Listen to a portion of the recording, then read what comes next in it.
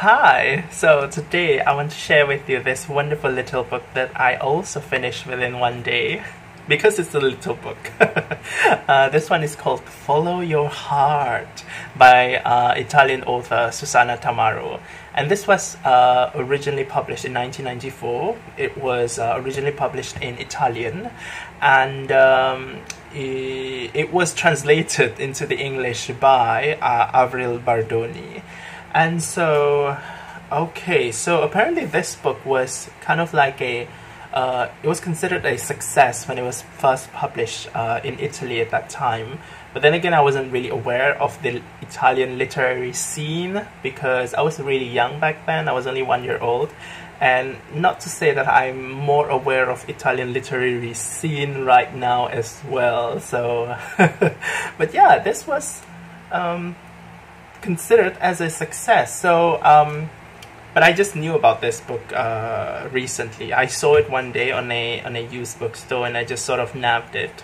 And yeah, it was an interesting book. I gave it 4 stars, but then again, my star ratings, don't really mean much. So that's why I am going to ramble about this book today in this video. So what exactly happens in Follow Your Heart? Basically, we have this protagonist. Her name is Olga, and she's an elderly woman, and she lives in Opicina, Italy. And this book is pretty much just a series of letters that she writes to her granddaughter, but she does not intend to send these letters to her granddaughter. Instead, she's going to keep these letters with her, and when her granddaughter decides to come home and whatnot, then maybe then the granddaughter will be able to sort of read these letters. And in those letters, basically the protagonist, Olga, she writes about her past and the things that are very personal to her. Her history as a child, as a young woman, and all of the things that happened to her before that, and all the choices and the mistakes that she has made. She pretty much sort of recounts all of these in her letters that she intends for her granddaughter. Now, the reason why she does this is because years ago, when her granddaughter leaves home, she and her granddaughter were not exactly on friendly terms. They had a strained relationship, but it hasn't always been like that. And the strained relationships, we will see why that happened. It is going to be kind of like a running theme in this novel, which is generational differences. And something that we see in these letters is also how, because Olga talks about her own childhood, she would also talk about her family, and she also talk about her mother, and also her mother's mother, and also her own daughter, who is her granddaughter's mother. I mean, duh. But there is a pattern here, as you can see. Basically, in her,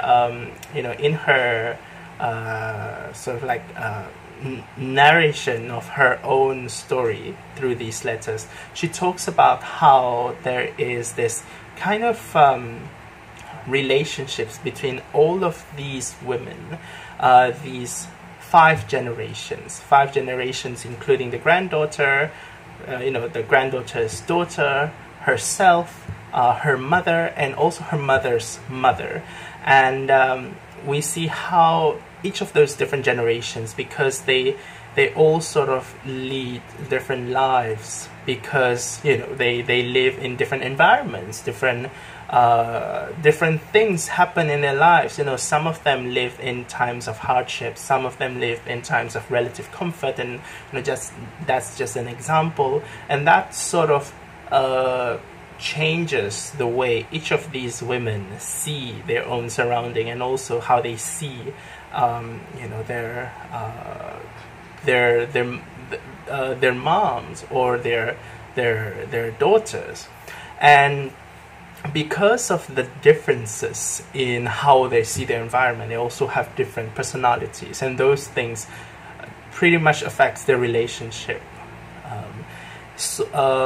And often we see in this novel it can affect their relationship in a rather unfavorable way as well, which is a topic that is really nicely explored in this book. I really like how each of those letters just pretty much not only tells us about how and why Olga does certain things in her youth, but also how she's able to sort of grasp the concept that, it's not just about her, but it's also about other people. It's also about the women that came before her, and also about the women that come after her. So I find it really interesting in that sense. Really love the way that this book feels really empathetic, and I really like how this book just feels kind of compassionate. And when you read it, you don't feel angry. Like, you could feel something, but I wouldn't say that the things that you feel are necessarily going to be kind of negative. A lot of the things in this book, I would say, come across as series of gems of wisdom, and I feel that they look like that, and I feel that it's kind of easy to sort of read this book as some kind of an inspirational self-help kind of stuff. But and when that does happen, it just kind of make this book feel sort of cliched in a way, but then at the same time there are a few things that sort of prevented me from seeing it in that light. And one of the things is that this book is a novel after all, and the person who is saying all of these sort of gems of wisdom, basically she's, Olga is saying all of these things to her granddaughter. The person who is saying all these is a fictional character, and this is a fictional character with a constructed history. Of course, fictional. And because of that, there is this kind of element of fiction in all the things that she say to her daughter, and that sort of stopped me from seeing them as like, the absolute truth of such. Another thing is that, because this is a fictional character, I sort of like the way that, how Olga is sort of presented as someone who is not perfect.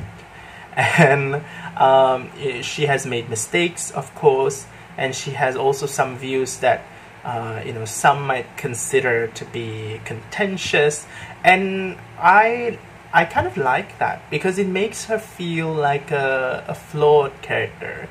And she's not super flawed as in being portrayed in this novel, but she has some flaws, and I feel that that gives this this novel much of a story kind of a feel, even more like a fiction, and it sort of lends this kind of unreliability in things that she says. She sort of makes her as a unreliable narrator, even though the things that she says are mostly just about herself, but you sort of feel like you don't want to trust everything that she says. But at the same time, the way that she says it, like I said earlier, is just very full of compassion. And basically her motivation in writing all of these letters is also kind of explored in here. It has something to do with the concept of loss, and I'm not going to elaborate further about what and how that is explored here, but books that sort of talk about loss usually they would usually grab me, because I do think that topic is something that feels kind of compelling to me. So yeah, this book is actually kind of simple. The main message of this book is pretty much just, you know, be yourself. As cliched as that might sound, but the way that it is explored in this book is definitely more nuanced than just be yourself. It's not all about positivity in this book. It's all about listening to your conscience, and also listening to or observing other people, listening to other people, and it's not always easy.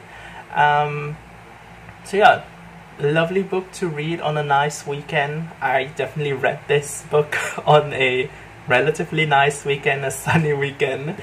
And yeah, that's it for this book. This is Follow Your Heart by Susanna Tamaro, translated by Avril Bardoni. If you have read this book, what you think about it? This is, I don't know, I don't think that this is a very popular book these days. I mean, I've never heard of this book before. But yeah, if you have heard of this book, if you have the opportunity to read it, why don't just try it? So yeah, I'll see you again in a different video, and until then, take care. Thanks for watching. Follow your heart. And bye bye.